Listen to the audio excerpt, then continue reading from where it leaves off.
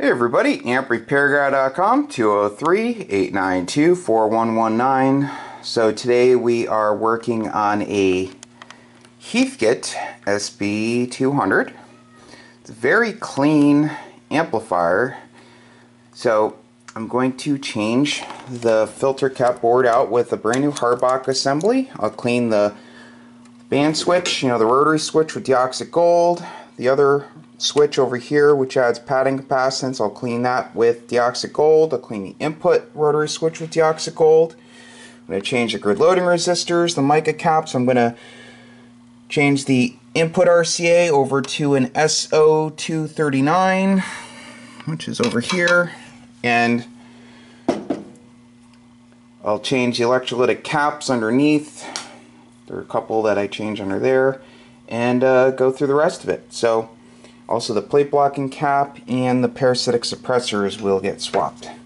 So stay in the meter lamp bulb. So stay tuned. I will be back soon. Okay, I'm back with the completed Heathkit Sb-200. I'll go over everything I did real quick. New Harbach filter cap board assembly, new meter lamp bulb, reverse connected diodes across the meter movement, heat shrink over the plate secondary leads where they come through the wall for added protection. New plate blocking cap, clean the rotary switches with deoxit gold, compress the anode clamp connectors. So I also replaced the 33 ohm resistors, brand new ones here. I just want to keep the leads as short as possible, and also the mica caps. Here and here, and compress the clips, clean the clips, and it's all set. I'll show you the bottom.